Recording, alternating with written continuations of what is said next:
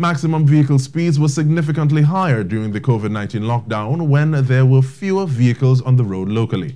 This is the finding of a study done by Lacey Williams, a PhD candidate in the Department of Civil and Environmental Engineering at the UWI St. Augustine Campus. He presented his findings during a UWI Virtual Conference which focused on the effects of COVID-19 on transportation.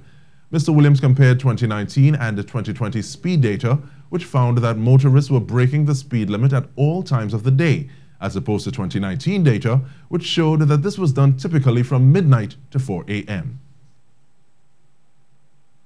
For example, we did an exercise on the priority bus route where we saw speeds even higher than what we recorded here.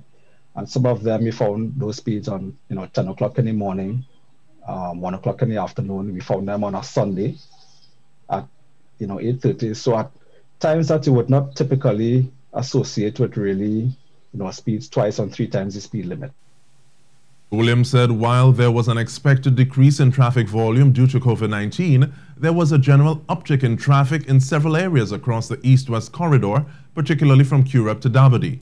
He noted that this might have been due to people making shorter trips for essential items. Those were more in demand at this particular time.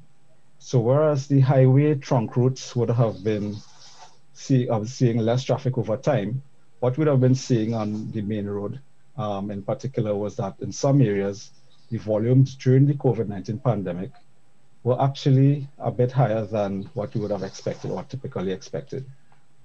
Mr. Williams said the data was collected using radar counters and cameras which were deployed 24/7 during the data collection period.